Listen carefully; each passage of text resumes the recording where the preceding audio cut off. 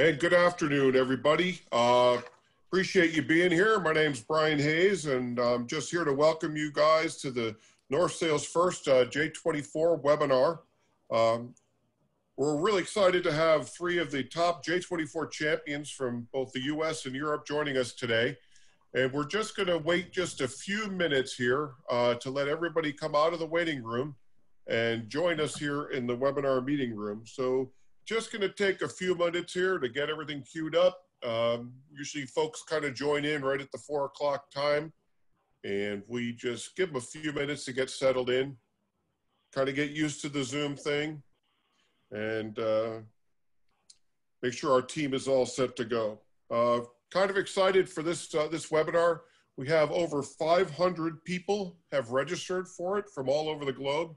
At last count, as of a few minutes ago, over 30 countries are on board. So we appreciate everybody from all over the world joining in this afternoon. We have a lot of great things for our team to talk to you about today. We're trying to keep these webinars about an hour, hour and 15 minutes. So our team's been working really hard to kind of keep a very tight agenda for all the stuff they have to cover.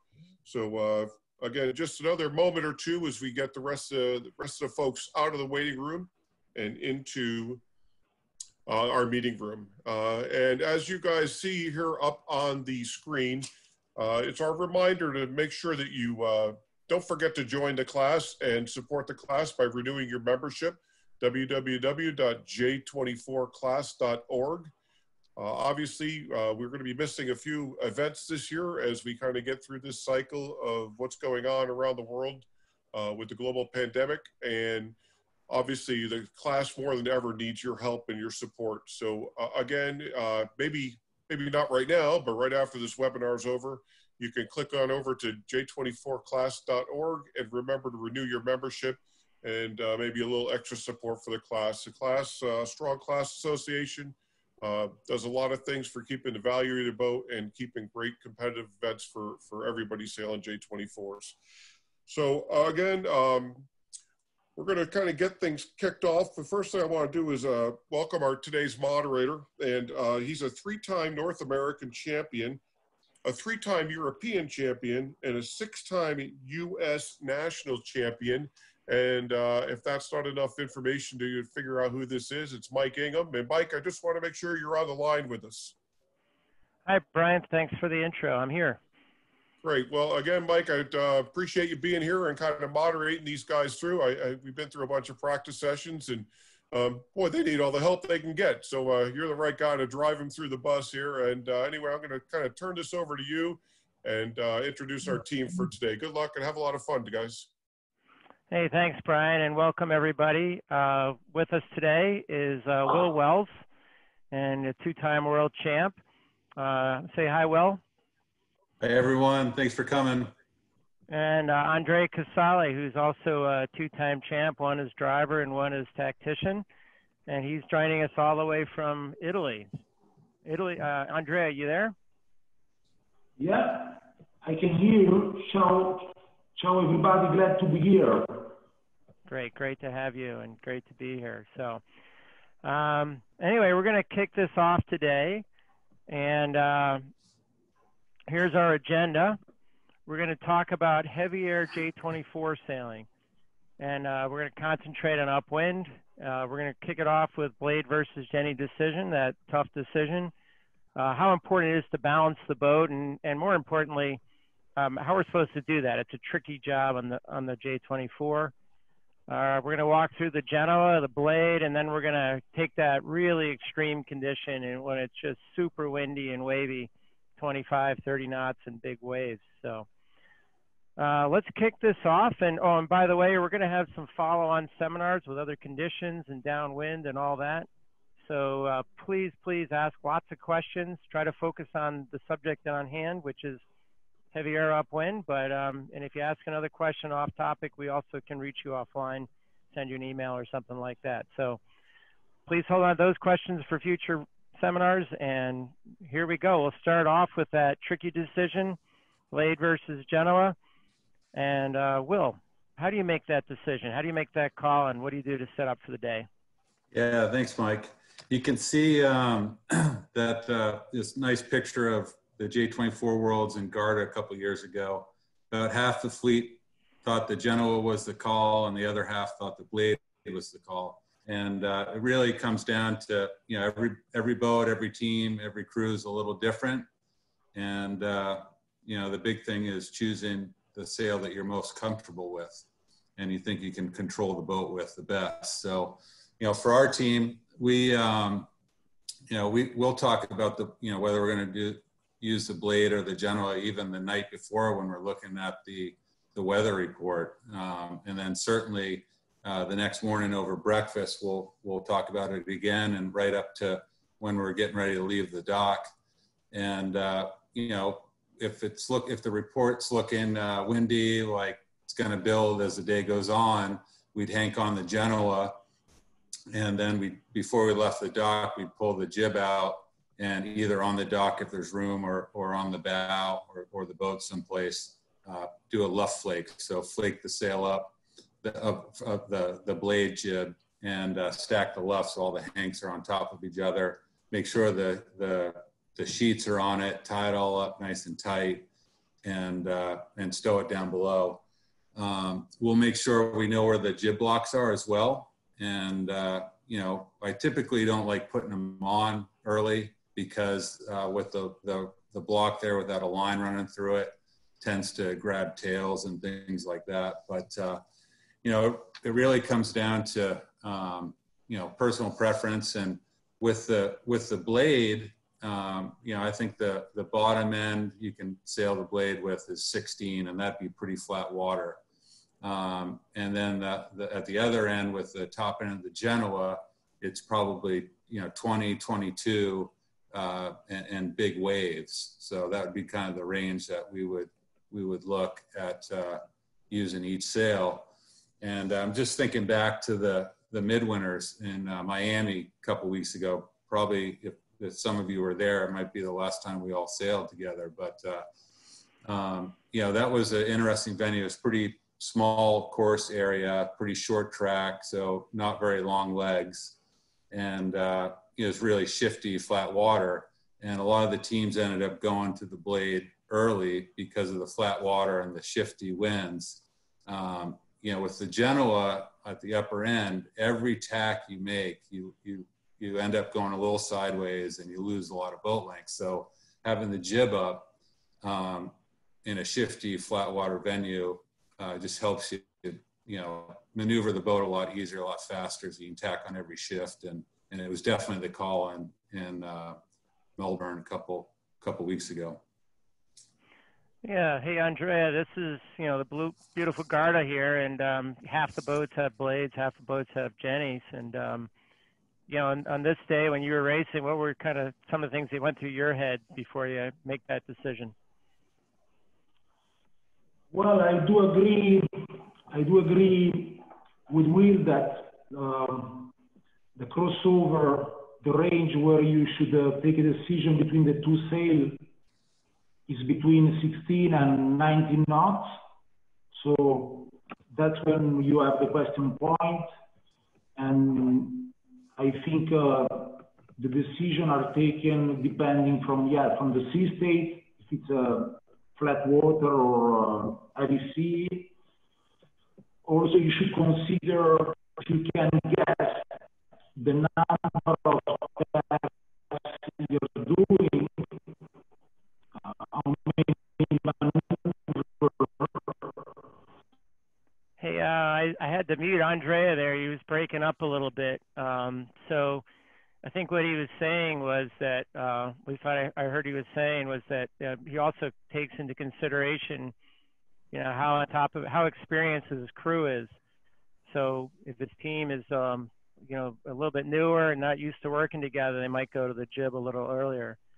So it looks like your video's back on, Andrea. I'm going to go back to you. Andrea? He's still muted. Yeah. Yep, go ahead. Can you, for sure, experience of the crew you're sailing, it's also a key factor if you want to decide what sails to hoist between the two. So we know that tacking a Genoa, it's pretty difficult. You need a very good trimmer and a very good bowman. They need to do the proper things, is the sheet, and the bowman has to move around the Genoa, around the mast. So you need a specific technique. So when I'm confident with my crew, when we all are pretty well trained and we are experienced, then I push the Genoa at the upper end of the range. Otherwise, it's wiser to go early on the jib because it's a smaller sail and it's easier to tap. Yeah, here in Garda, you know, the venue was kind of narrow, and before we got to the weather mark, we'd hit the rocks on the right there. So we had to do a lot of short tacking up the rocks. So that's a consideration too, right? Like going to the Blade for that, to do that short tacking along the shore was kind of a winning move here too. I do remember this day, and you know, it was interesting. About half people had Blades and half people had Genoas, and you know, if I remember right, about half the people at the top mark, in the top group, were Blades and half were Genoas. So I think at some point you just got to pick one, and you got to learn how to sail it super well. And with that, we'll transition to kind of balancing the boat, because whichever one you pick, that is really the key to teaming the beast in this J24. It's a tough boat to sail in a breeze, either sail. So we're going to talk a bit here about, you know, how best to trim and how to make a boat sail flat. But I think the first thing sort of wanted to talk about here a little bit was that, you know, really when we always talk about sailing flat, and it really isn't flat. This is a nice amount of heel. This also is Garda in the afternoon breeze, and kind of a little bit puffy, but the idea was to kind of sail fairly flat. But to me, flat means, you know, maybe 5 degrees or something like that. I'm not sure what the number is, but we're always talking really, really hard to keep that neutral helm, and that's how we know if we have the right flatness. And when I'm looking at this video, yeah, that's exactly where we have the tiller pretty much in the middle. We have the boom down a little bit, the trabs down to the middle, and we have a little bit of twist in the main because there's a little bit of chop. And we're trying really, really hard to focus on sailing really flat. Will, you got anything to add to that? Yeah, no, I think keeping the boat flat is the key, especially with the J24, and anything you can do through steering or the sheets, crew weight, hiking hard, you know, keeping the boat flat is the key. So looking at here to the leeward side, if you look at the main, you can see how twisted it is up here, up top. And also it's, you know, it's very flat up top. And that's because we have the rig on pretty tight. Probably have kicked the mast bow forward a little bit and tightened the shrouds. Done everything we can to depower the rig. And that allows us to put the backstay on really hard and bending the top of the mast and really flattening the sail. So Andrea, what else do you see here that's interesting to talk about? Well, it's a typical day in Garda Lake.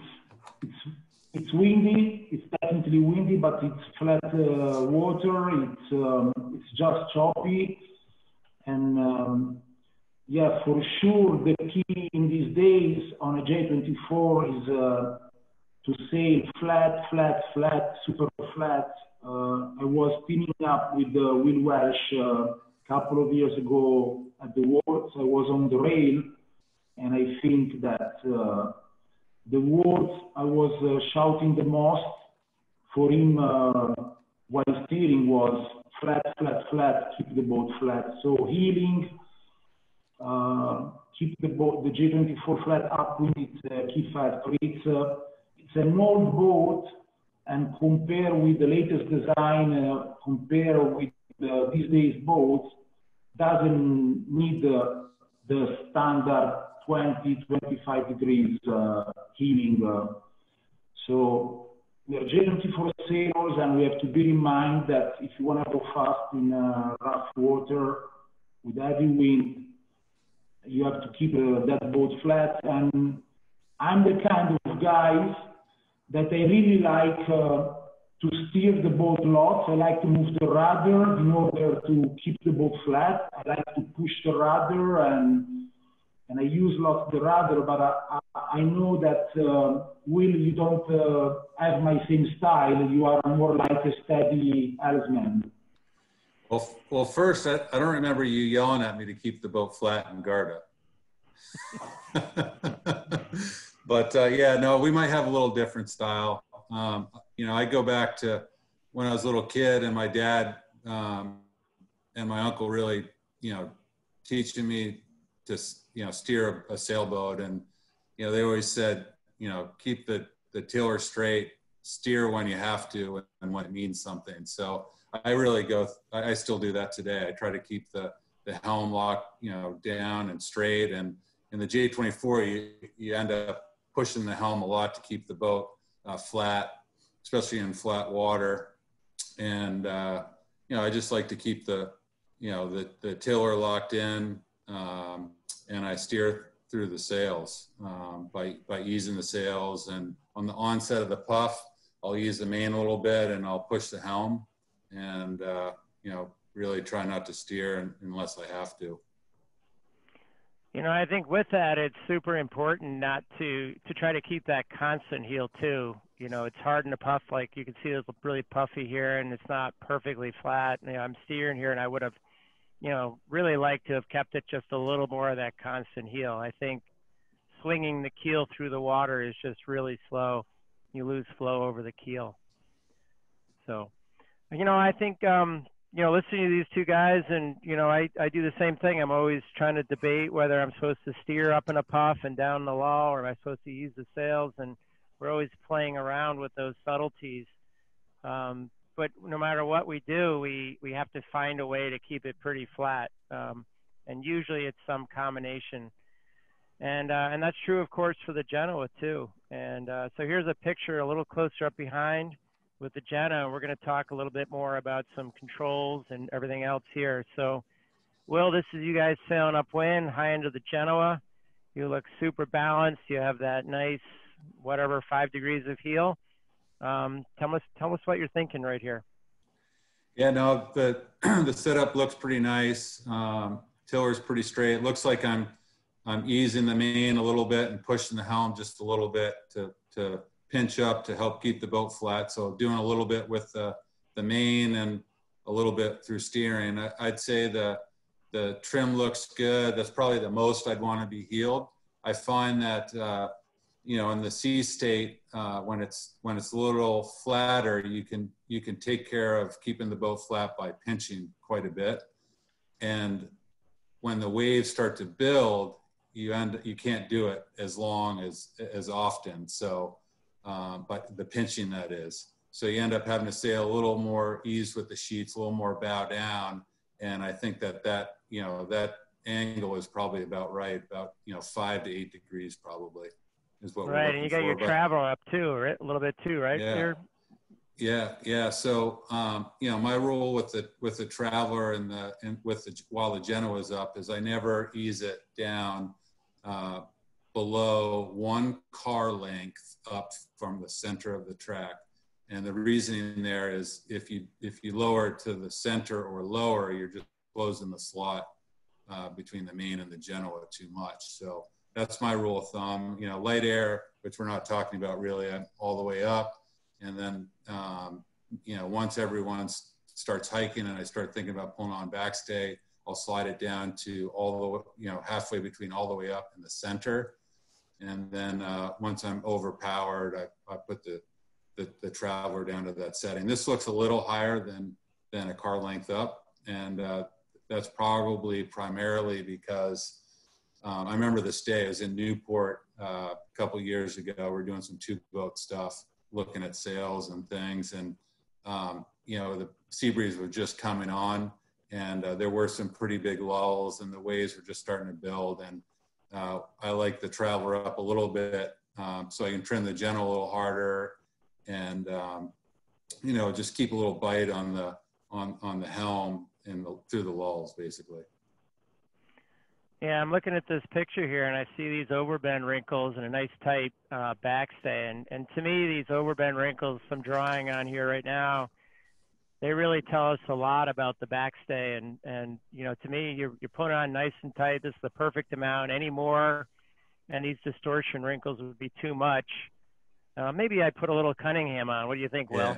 Yeah, for sure. I mean, looking at this picture the last couple of days, I would, you know, knowing me, I was probably thinking about that sailing upwind, but yeah, that would, a little Cunningham on would tell the real story there. And obviously we can't see further up in the shot, so we can't really see if we're getting inversion wrinkles all the way up to, from the clew to the spreader. But yeah, the little Cunningham on would tell the real story. And, you know, it looks good. The crew's hiking really hard, and we're max backstay, and the leeward shrouds don't look that loose. But you know, it's possible that we should be thinking about going up one step. Andrea, what do you see here, Andrea? Well, I have to say that first of all, I like Will Welsh steering in style with his white fancy gloves. Hey Will, where did you get those gloves? We don't get them here in Italy. Yeah, I think I stole those. Those are gardening gloves, so they're pretty cheap. You get them at the hardware store. They're nice and grippy. Throw them out. You should try a pair. I have to say that beside the gloves, it's a perfect picture from the stern. And talking about healing, this is the right amount of healing that you would need on a J24 when upwind. This is the max amount of healing that you would have on a J24 upwind, no more than this. So I think this is a good example of how you should sail a J24 in heavy wind when upwind.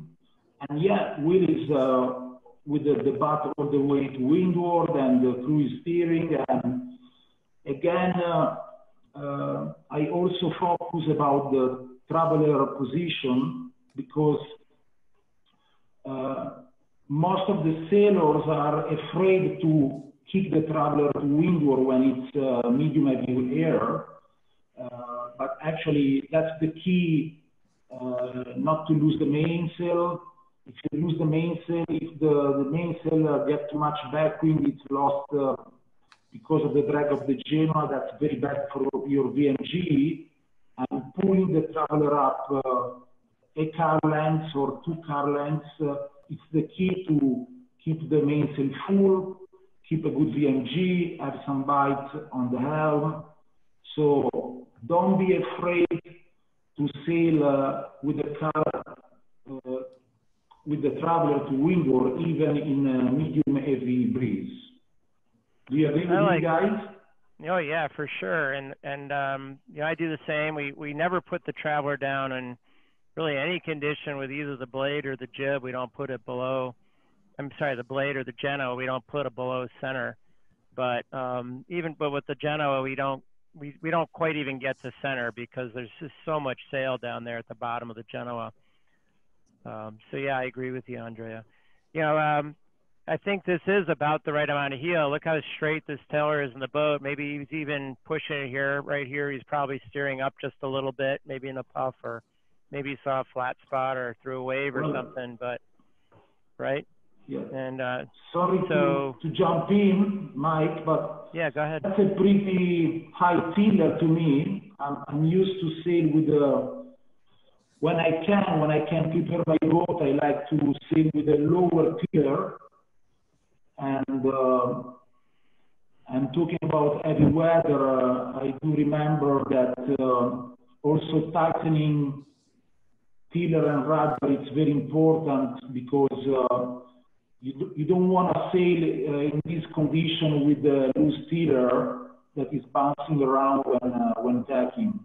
You get what I mean?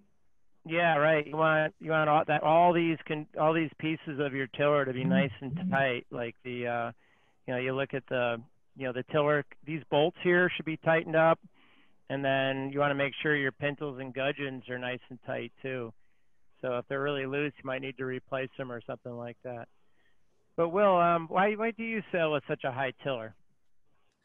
Well, that's a Carl's Boat Shop tiller, and it's designed to be that high. And you know, I get used to it upwind. You know, so I'm happy with the angle upwind.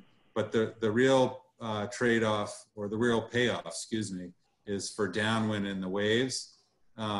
You know, when it's windy and you got the spinnaker up and you're going downwind, it's at the perfect height. I usually don't use the tiller extension when it's windy, and I just put my hand on the end of the tiller and I guide the boat where I need to guide it, and it's just much smoother and the boat's in better control.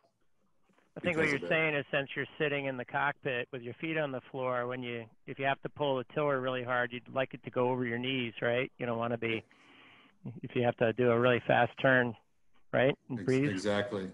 And I'm with you guys. You got to, you know, make sure you maintain your rudder hardware, the nice tight tiller, and you know, the gudgeons and the pintles, everything's nice and tight and serviced. And I don't know if either of you guys have ever broken a rudder, but I have once in a pretty windy race in Annapolis, and it was pretty hard to get in without a rudder, so I don't advise it. Cool. Well, this is kind of talking about balance, and you know, whether we're sailing the Genoa or the Jib, we really want to be balanced, and how do we do that with the big old Genoa upwind is what we're going to really talk about next, how to trim it and all that. So, Will, this is also you from behind. You know, it's a little windier clearly here, and there's some nice waves. You know, you got your main breaking a little bit, your Genoa out. And even though it looks really windy to me, you're still doing a really nice job of keeping that boat balanced. So why don't you tell us a little bit about what you're thinking here while you're driving? You remember this day? Yeah, I was in Newport, you know, a few years ago, outside Block Island Sound, you know, nice windy day. And this is a nice shot. It's clearly the upper end of the Genoa. We're probably having the discussion between Blade and Genoa on our boat, and we've probably decided to stick with the Genoa because of the wave state.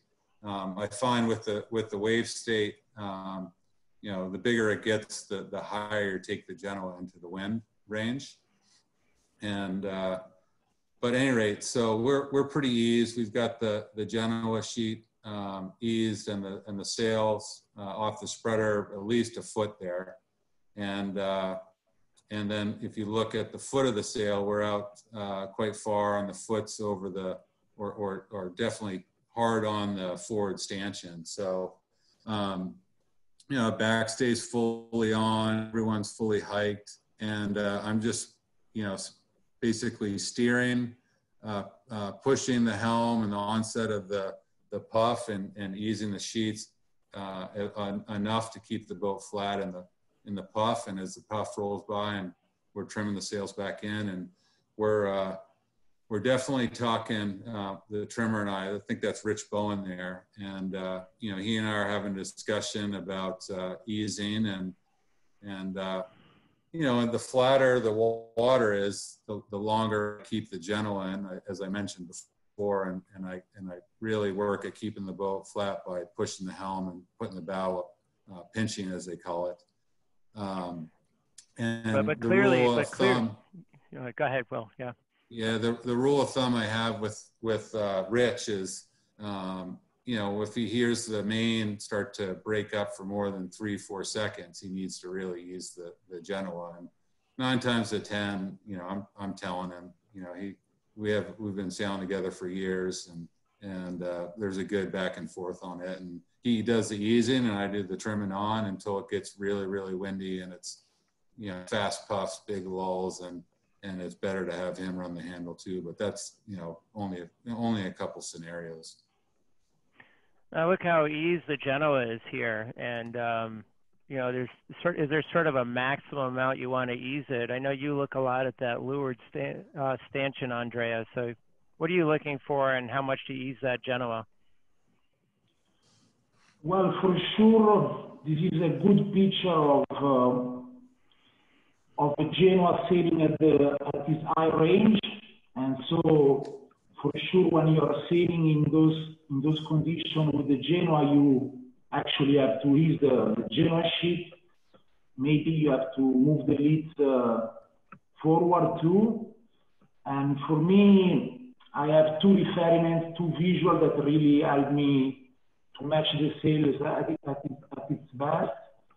One, I do check that the foot of the Genoa is actually touching the leeward stanchions. So that tells me that really the Genoa is not over trim. It's touching there. I see the stanchion, and it's a good sign that I'm easy enough. And above all, I do rely on my mainsail. So my mainsail is actually telling me about the overlap of the two sails. So if the mainsail is flapping too much, it's flapping 100%. If the mainsail is completely lost, I will ask my trimmer to use a bit of Genoa to open the gate. If I'm very easy with the mainsail, if I fully trim, if the mainsail is not flapping at all, then I can sheet in and ask to trim in the Genoa. So have a look at your mainsail, where you are with your mainsail. Your mainsail has to be marginal, and don't be afraid that the Genoa, the lower part, the foot of the Genoa is actually touching the stanchions, because you are in the high range of the Genoa and you have to ease. You cannot go 100% trim it in. Do that make sense with you guys? Yeah, for sure. I think anything you have to do to keep the boat flat is key, and a lot of times that's easing the sheets a lot further than you think, and then right back in. There have been a couple questions come through, and one was a question on Genoa car location. Joe from Sayville asked that. You want to take that, Mike? Where you might set your Genoa cars and where you might go through the range? Yeah, so my go-to spot on the Genoa cars is when I over trim the Genoa, it's touch. I touch the bottom and the top at the same time, the spreaders and the stanchion. And of course, I wouldn't sail that tightly trimmed, but it just gives me an idea where the leads are to start with. And then, you know, if it's flat water, I can feel like I can pull them back a little bit and get the bottom of the Genoa flat. And if I need power, I move them forward a little bit. And it's not much. It's just a hole or two max difference either way. But then as it gets windier, you might consider moving them back a little bit to twist open the Genoa.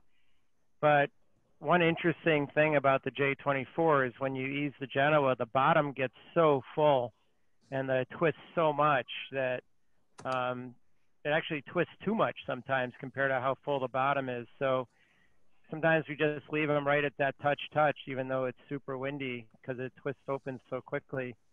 And I think, Andrea, you said you even move it forward a little sometimes, right?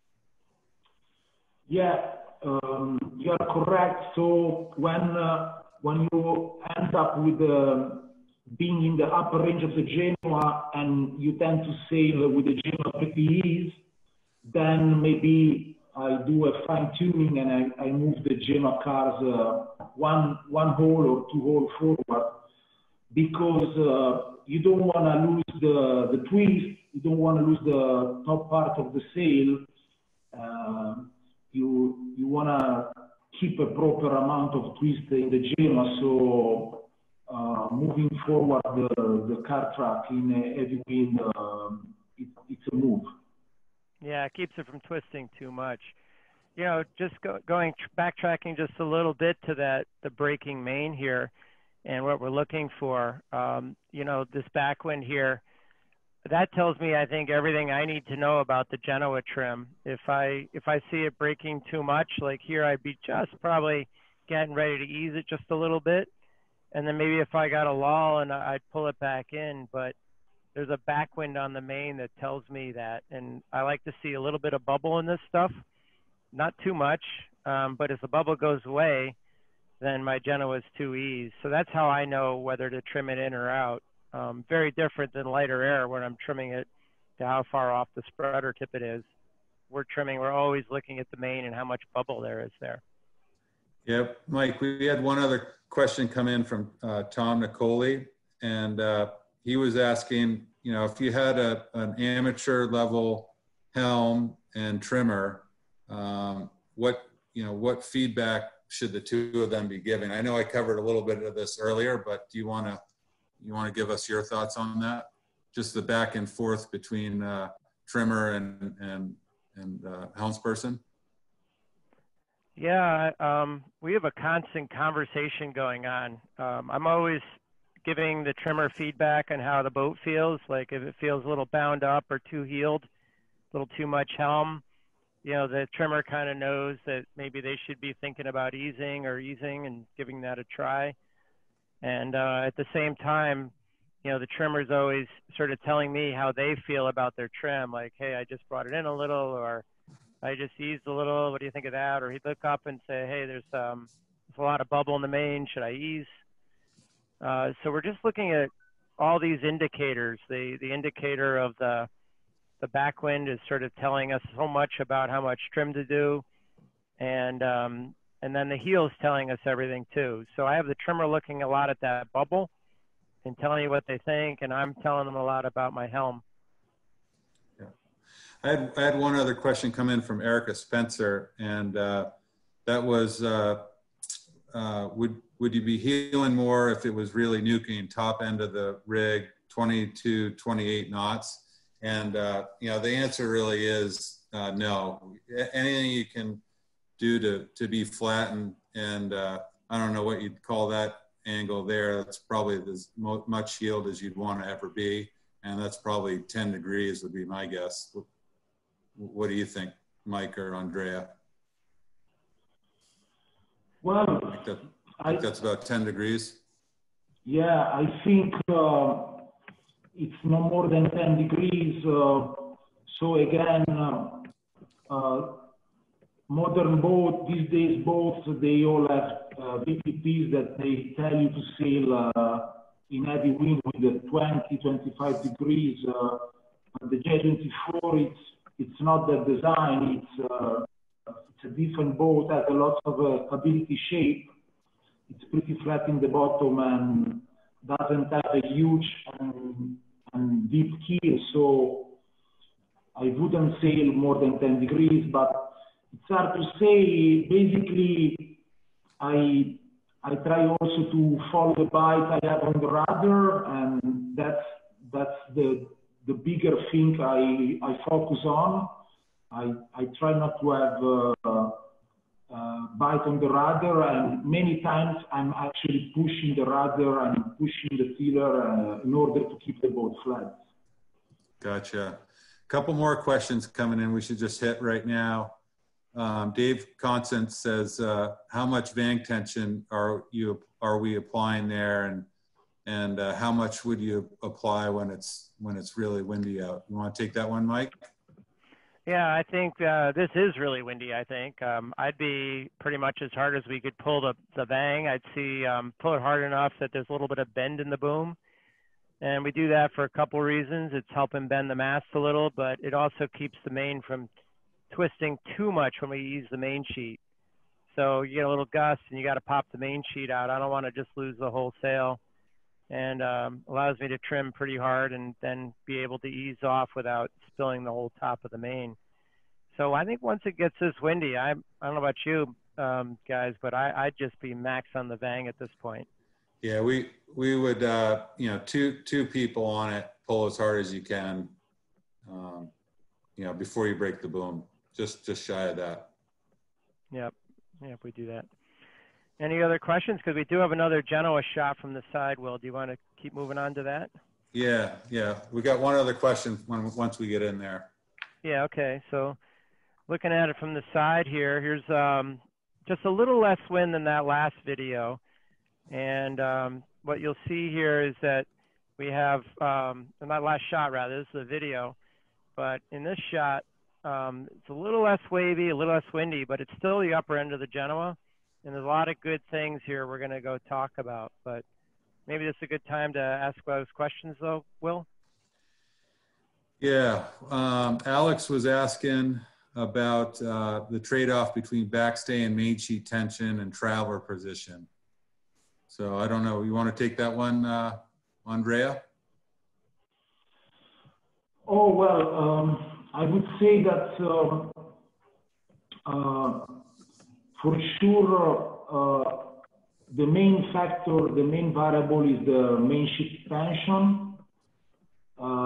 So I personally do move the traveler very little, something between the middle and maybe 1 or 2 car lengths to windward. So that's a small range of adjustment. And it's a fine adjustment. It's a fine tuning, but when you get hit by a big wave or when a gust is coming, I actually act on the main sheet. It's the biggest things that you can do in order to keep the boat flat and empower the boat. So I would say 70% focus on the main sheet and 20–30% focus on the traveler. I hope I did reply.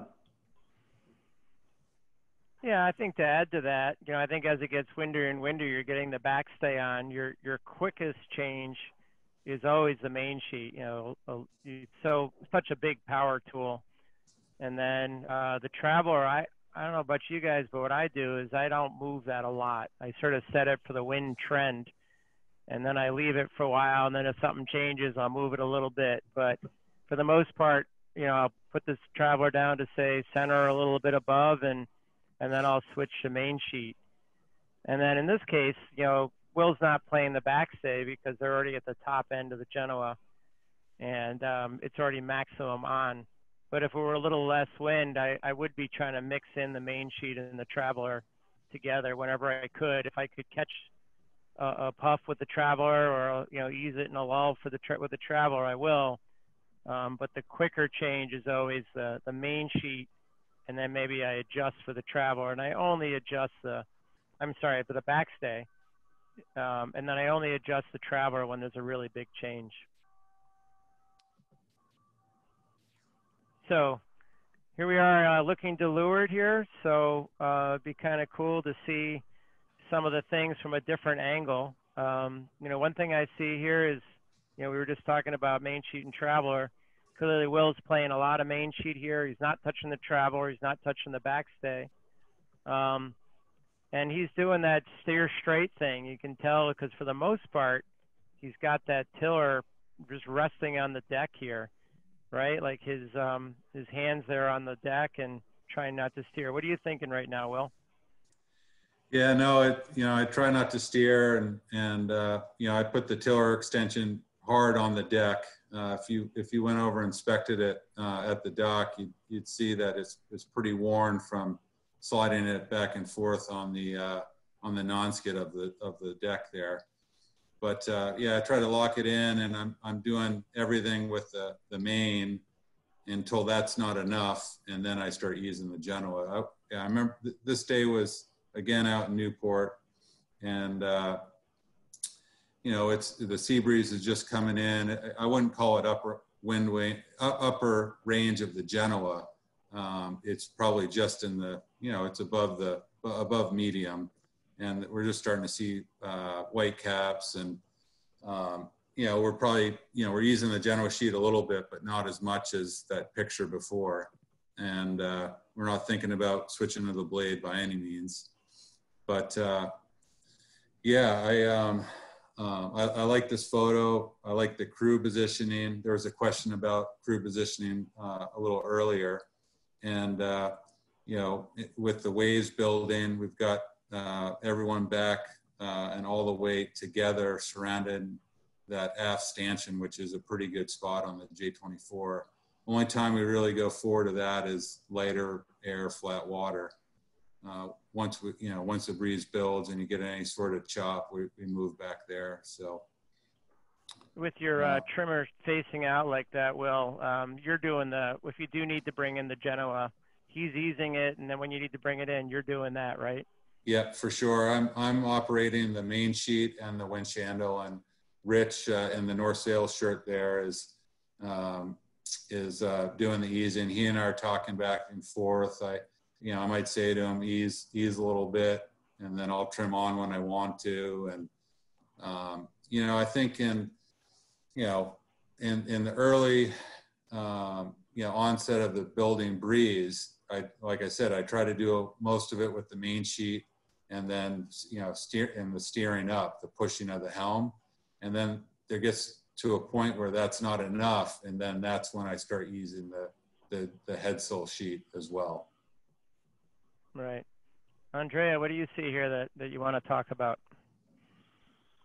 Well, again, it's another view. It's a great view from leeward, and it's another good example of how you should sail a J24 upwind when medium heavy. So good on you, Will. What I really like is that actually Will is pushing the rudder every now and then in order to keep the boat flat, and the Genoa it's actually easy, it's touching the stanchion, but what we can see at the very end of the video is that the Genoa is bubbling, so Will is pointing onto the wind, and that's the only way. That's the technique to sail the J24 in heavy wind. You have to point sometimes to keep the boat flat. So don't be afraid to point your Genoa. We do sail Genoa very little lately because all the boats just have jibs. But when you're racing with the J24 with the big Genoa, don't be afraid to point, to have a big bubble in your luff when it's medium heavy wind. And beside that, I would say that I really like the trimmer position, because he's actually fully hiking, but he's also really standing by. He's ready. Maybe he's listening to the tactician calls, or he's listening to his helmsman about the path, and he's ready. He's ready to use the Genoa sheet, but the handle is already there. So eventually the trimmer from the rail is in the Genoa, but the handle is already there for the helmsman to recover when the gust is coming or when the Genoa is too easy. So for sure, these pictures show a great technique. So I do like to grind myself in my hand. How do you guys do? You do by your own, or you ask the help of the grinder? Yeah, no, I definitely do my own. I would say that that doesn't work for everyone. So whatever you got to do, a lot of boats, the trimmer will do the handle, through the full wind range, and that's fine too. It's really finding a balance that works between the skipper and the headsail trimmer that allows you to play the sheets as you should. We did have a question come in about Lopez blocks, and I'll take this one. Zach mentioned that he noticed on our Genoa block here, I don't know if you can circle it, Mike, that we don't have the Lopez blocks, and I don't know I assume everyone knows what Lopez blocks are, but they're basically a slightly smaller block. It's a 57 instead of a 75 like that is, ratchematic, and then it's got a cleat on it, and what you do is you trim the sail in and then cleat it and then take it across to the winch. And we don't use those. I find that you know, if you know, we tack the Genoa in a way that we don't need them, and we call it the Newport Rodeo, and you're in the cockpit a little bit, and it's basically a dance that doesn't come naturally right away, but once you practice it a few times, and there's some videos online, and I'd be happy to talk anyone through it. Just email me anytime, or call me, or Skype me, or whatever. But so we do the Newport Rodeo. We don't need the cleats, and you know, the cleats work for a lot of people. I don't necessarily, you know, love them, because you cleat the sail in, and then you take it over, and then you trim it on the winch, and the whole Genoa pops out of the block. And I just think that disrupts the flow, and it's just not a smooth transition. So I'm not a fan of them, but I know plenty of people that use them and win regattas with them. So I'd say one or the other. What about you, Mike? Do you use? You know, I use whatever my trimmer. I use whatever my trimmer wants to use. You know, whatever they're comfortable with. I've sailed with Paul Abdullah a bunch, and he loves using the Lopez blocks. He does a great job with it. I don't even notice that little pop. He's kind of got that down. But I would say whichever you use, you got to get really used to it. There is that pop off when you get it off, and I don't like that if it's not done well. But also, you know, suppose you got to tack twice, you got to tack back in an instant, didn't know it, you know, you got in trouble or something, and that thing doesn't come uncleated. That can be a disaster as a backwind. So if you're going to use the Lopez blocks, I'd recommend you get really good at figuring out how to get out of the cleat quickly, and so something doesn't go wrong. Failure mode's bad if you don't get that figured out. Yeah, the only thing I'd add is with the Newport Rodeo, it's nice because, you know, that you sail with short sheets, so that when the sail's trimmed in on one side, the old, the unused sheet on the weather side, the knot's right at the block. And if you get the dance down just right, the distance from the block around the winch and sitting back down to leeward, the Genoa comes in right inside the lifeline. So it's a perfect place to steer out of the tack to, and that way you build speed a little faster. But there are a lot of great questions coming in, and I'm not sure we'll be able to, we're starting to get lean on time. I'm not sure we'll be able to answer them all. Any of them that we miss, we'll reply back once we're offline, but keep them coming till then, please. Perfect. One other thing on this that we did not talk about was Genoa halyard, right?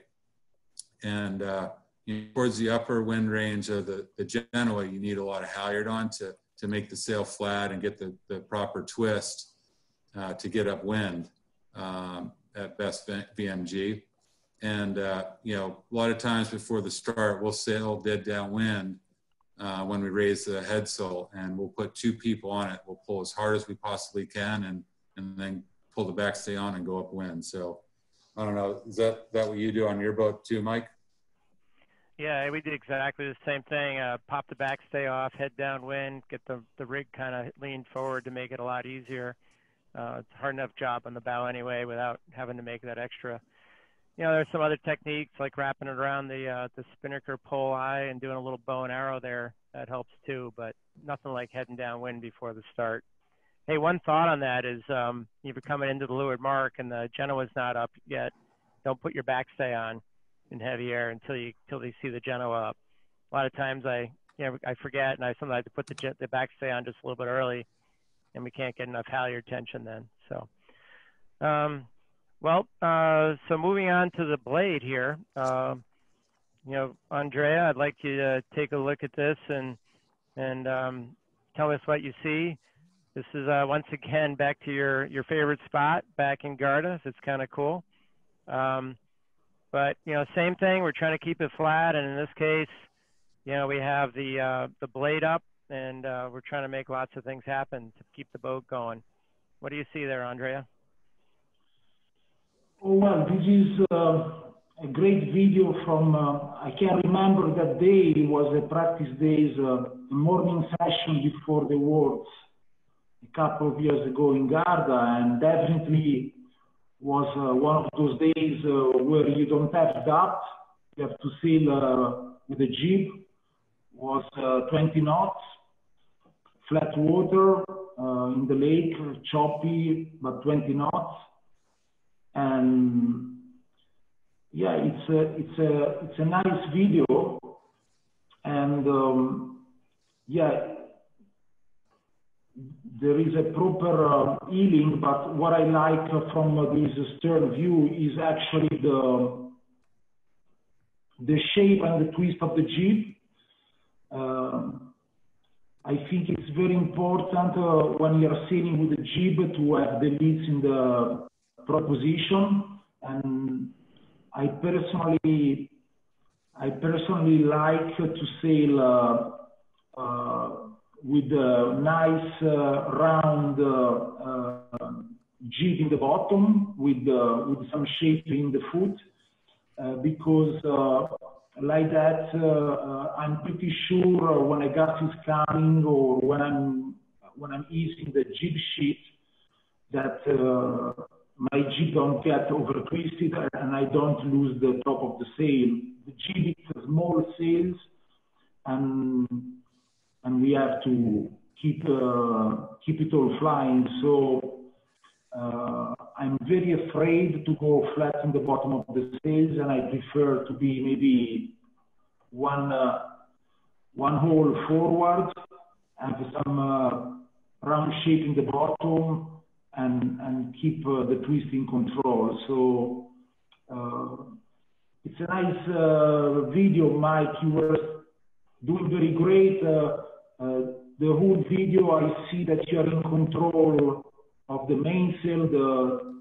The traveler is in the middle.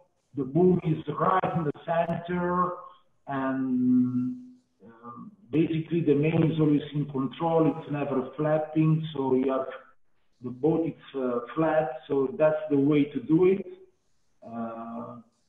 And yeah, maybe at the very end of the video you were like a little bit overheated, but maybe you were caught by a gust. Yeah, I do remember this day. It was a really beautiful day there, and you're right. Looking at the video, look here at the end, I do heel up too much, and you know, I went back and I looked at the video, like right there, that's way too much heel. And I think this really demonstrates how much concentration it takes. You see here back a few moments before, you see me looking back at the boat taking the video, and so you see my head facing backwards. I don't know if you guys can all see that on the screen, but take my concentration off just for a second, and I sure paid the price later. Just a few seconds later. I remember the day there was a nice lady on the rig, I'm sure.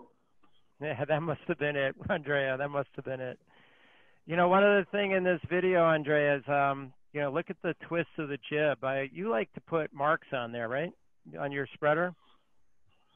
Yeah, you're correct, Mike. It's a good question. I have to say that I like to put marks both on the jib sheet, if I can, and on the spreader. But as we know, on the jib sheet, you might put them one day, the next day you don't find them. But when you put marks on the spreaders, they are always there.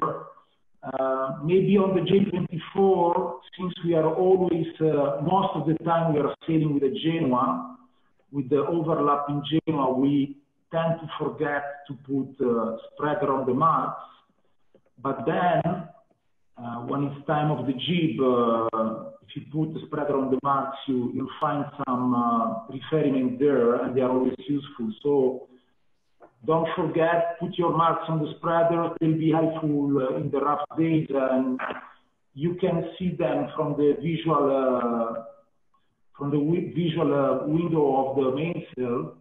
And I really find them helpful to know where you are with your twist and how you're doing with your foresail. Kind of like the Genoa, you know, you see here that we have a little bit of twist in the main and kind of a matching twist in the jib. We're trying to keep that slot kind of even. And if you had the Genoa a little tight, jib a little tighter with the main twisted, that wouldn't have worked, and vice versa. So with that, we're going to go to the next slide where we're going to look at from a different view of the jib. And you know, I think this is in Poland. I'm sorry, Germany, when we did the Boltenhagen Worlds there. So this is us, this is me, and I got, you know, Will's here. By the way, you're hiking really nicely there, Will. You must have, I bet you saw the camera, right? No, I didn't see the camera. Yeah, you hike hard, you hiked hard. But, hard. there was a lot here, and, you know, you can see the jib is eased in this picture. And you know, I think just like the Genoa, the way we know how much to ease is by looking at this bubble in front of the main. This might be a little on the high end amount of bubble. I like to just see a little bit of it. So maybe you know, maybe I'm saying to Max or trimmer right there, hey, crack the jib just a little bit. And, you know, so that's kind of what we're looking at. What do you see in this picture, Will? Yeah, well, I like, you know, everyone's hiking real hard. And what you know, I noticed that, you know, you and Max has turned around and it's an upper, you know, it's windy there. I remember that day, and we were in the Blade all day, and it was nice and shifty, and just breeze on you know, the whole day. And you know, so you guys are talking about you know, easing the jib, when to ease the jib, and you can see, you know, you pointed out the main starting to break up there because you're easing it, and you're probably talking to Max about easing the sheet. And it's all in unison. So, you know, you're using both sheets at the same time, and then you're trimming them back in when the boat can take it. The other thing I see is that the jib halyard looks nice and firm, nice and tight. You probably went downwind and eased the backstay off all the way off, put 2 people on the halyard, and then went back upwind, and the sail's nice. Looks, you know, from this angle, which is hard to tell, but it looks nice and flat and perfect for the conditions. Yeah, we have those overbend wrinkles again, and that tells us that there's quite a bit of backstay on. So, you know, we maybe could go a little more backstay, but we're getting close to the maximum amount, right? Yeah. Yeah. Question. Cool. Yeah. Question for you. Do you ever go a little looser on the shrouds with the Blade? That crossover between the Genoa and the Blade. Do you ever just go like right from the Genoa to the Blade and leave the shrouds the same, or do you ever find yourself going a little looser in certain conditions if you transition to the jib a little early? Yeah, well, we were looking at this photo. We had actually chosen it because we liked the jib halyard and a little bit of backwind and hiking hard and all that. And then we noticed that the leeward shroud was loose. And so that's related to what you're asking. Well, we, you know, right now we'd consider probably would have wanted to gone up on the rig. So either, you know, the wind picked up from the start and we got kind of caught out of range, a little too loose, or maybe it was a little up and down and this was a big puff. And but either way, you know, a leeward shroud that loose was probably too much. We'd want to go on the rig if we had the choice. But to answer your question, yeah, I think at the lower end of the Blade, you don't want to go too tight, especially if, you know, maybe you were putting it up in flat water, you were tacking a lot, and maybe it was only 16 knots. You wouldn't want to crank the rig too much. So I might, you know, maybe it was blowing 14 and you had the Genoa up and you decide to switch to the Blade. I might consider just not going up on the rig at that point. Do you do the same, Andrea? Oh, well, yeah. We don't want to sail with the leeward shroud sagging for sure. So I'm also very careful when I'm sailing in any wind. If I see the leeward shroud that is sagging, for me, it's the sign that I'm to lose with the tuning. So maybe I'm a step or 2 steps down. So that's an important thing to bear in mind. And watching this picture from this point of view, actually reminds me that jib area, it's strongly affecting the twist of the jib. So you always have to double check to have a tight jib area, because if you lose tension, that will affect heavily the twist of your jib. So always be careful and double check your jib area tension. Yeah, it does bring up a good point. Is you know, I was just thinking back at the shroud again.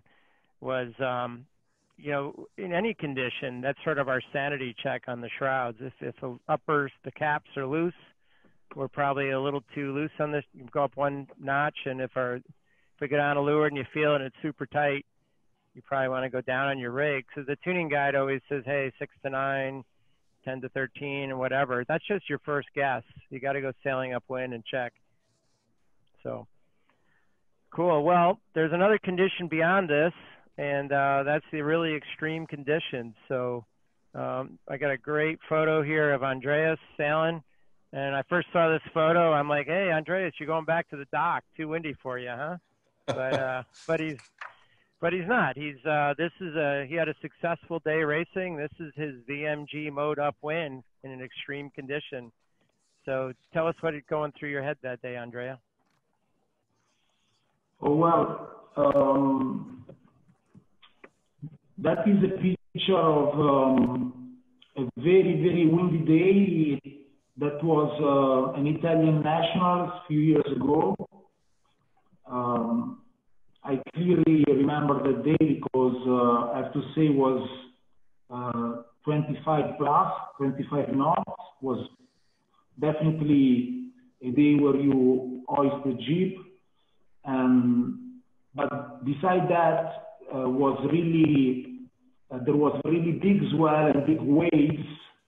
And that makes the difference of the way you're gonna sail and you're gonna trim your sails, because when you have this big sea, then is the time for you to ease the sails, to ease the jib, to ease the main, and you start that mode of sailing high and pointing high, and you start to try to sail the fast VMG. You start to try low and fast, and the only things you can do is to ease the sails and go for the fast mode. If you try to point high and keep the sails tight, you'll hit every single wave and you'll be a slow boat. So when it gets rough, when it really gets rough with big waves, open your sails, try to sail fast and low, keep the boat flat and smooth. Don't be afraid to go for the fast VMG. And beside that, I would point out that in this condition, maybe you need your trimmer, your tailor to turn around, leave the rail, and properly trim the jib sheet as in this picture. So do you guys do the same? Do you sail with the tailor inside every now and then when it's really wild and rough? Yeah, you can't. You really can't point up and when it's rough, and you definitely have to have we have our Genoa trimmer face in if it gets strange. You know, if it's either crazy like this, and the other condition is even when it's flat water, if it's super puffy. Any time that the Genoa trimmer has to be letting out lots of Genoa and then bringing it right back in, if I can't keep up with that with a handle, which doesn't take very much, it's hard to do, right? If I'm playing the main a lot, then I definitely want the Genoa trimmer. It's more important to have the Genoa right than have all that absolute weight out. I do it pretty different if it was flat water. The Genoa trimmer facing out to get maximum weight, and it sure would look different, wouldn't it? The sails would be in and all that. So how about you, Will? Yeah, I think there's a point when, when you're straight lining and you're not tacking, very often you want everyone hiking out, and you can manage the handle yourself. But like you said, when it's super shifty up and down, it's way more effective to have the sails trimmed just right. So having the trimmer turn around or so that they can do the ease and the trim really makes the difference, I think. Only thing I see on this photo, besides the fact that I might be yelling at my crew to hike harder, is that there looks like there's a fair amount of headstay sag there, and I might be thinking about it's the super windy conditions. I'm sailing with the sheets really eased, especially the main sheet, to keep the boat flat and going upwind. So I might be thinking about needing a little more headstay tension, having a firmer headstay, and I'd probably be thinking about pushing the mast butt forward a ½ inch, 3/4 of an inch to help me do that. Yeah. How about you, Mike? No, go ahead, Andre. What were you saying? Well, that's a good point, Will. I actually can't remember I was doing that day in this picture with the foot mast position, but for sure you said the right thing. When it's rough, when it's windy, really windy, and you're sailing with the jib, it's time to move the mast butt forward, and that's the only way to get rid of the sag, to go and sail with a minimal sag. You don't need the sag in this condition. You have plenty of power. You are overloaded. So for sure in this picture, I'm too loose with the sag. I should have gone more mast forward. Good point. But Andrea, you may be really tight on your rig. At some point, if it's blowing that hard, you're just going to have some jib sag also, especially since, I think this does show that if this was flat water and you were sheeting hard in the main has a big effect on the forestay tension also. So I think you probably would have a much tighter forestay if you weren't reaching off like this, which you have to do. So, I think there is a limit. Once you get to the top end, you get to that, top range of your shrouds and your mast butts forward, that's pretty much all you can do with your forestay. And then you have to do the rest. Anything else you need to do in a condition like this, you're already doing it. You're letting the sails out. So that's pretty cool. Yeah, couple questions just before we end here. Looks like everyone's still engaged. Still got a bunch of people on the call. So let's go back and just hit a couple of the last little questions here. George had a question about the Traveler and whether we ever go below the center. You ever ease it all the way down? And this might be the scenario where you might think about doing that. Would you, Andrea, would you ever go lower than centerline on the Traveler? I would say no. I would say no. As we know, we go all the way up when it's light, but this is not the topic of this webinar. When it's medium heavy, I go between the middle and a couple of car lengths to windward. So I never go any leeward with a Traveler, because if I do that, I completely lose control of the mainsail. The mainsail would be flapping, would get caught by the backwind of the Genoa or of the Jib. So my answer is never sail below the center of the Traveler position. Yeah, I agree with that. One last question here from Marty. I'm going to give it to Mike, and it's about Cunningham, Genoa Jib Cunningham. And when do you use it? Would you use it in heavy air, or do you preference getting max halyard on the gross halyard? I think if it's windy enough, like in this picture on the upper end of the Genoa, you're just trying to pull it up as hard as you can, and if you get that right, then you don't need to put the Cunningham on the Genoa or the Blade. I think where it comes in really handy is when the wind is up and down, probably in a little less wind. If it's a little bit puffy, it's really nice to put, all the controls on all the sails in a puff and off in a lull. And once you get into the upper end of the Genoa, you're already kind of maxed out. And the only time we'd put it on then is if maybe the Genoa halyard was a little too loose. We'd compensate for that with the Cunningham, the Jib Genoa Cunningham, but we'd prefer to get it with halyard in that condition. So my answer to that is it's a control to use when the wind's up and down, or to kind of correct an error if you didn't get it up tight enough around the leeward mark or something. Yeah, I agree with that, Mike. The only time I ever really use the Cunningham and play it would be in those scenarios where, there are big lulls and then there are quick puffs, and you set up the Genoa halyard for the lull, and then you pull the Cunningham on in the puff, then you get it back off for the next lull. So got it. Cool. Any other questions, or should we call it a wrap?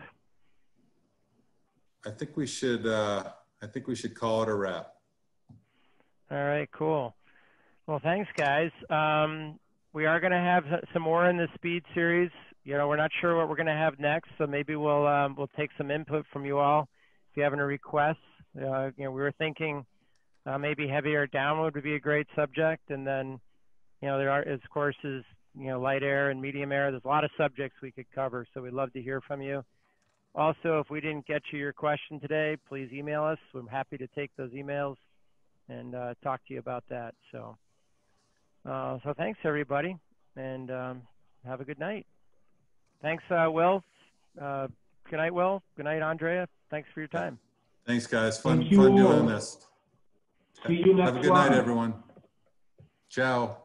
Buonanotte. Buenas noches.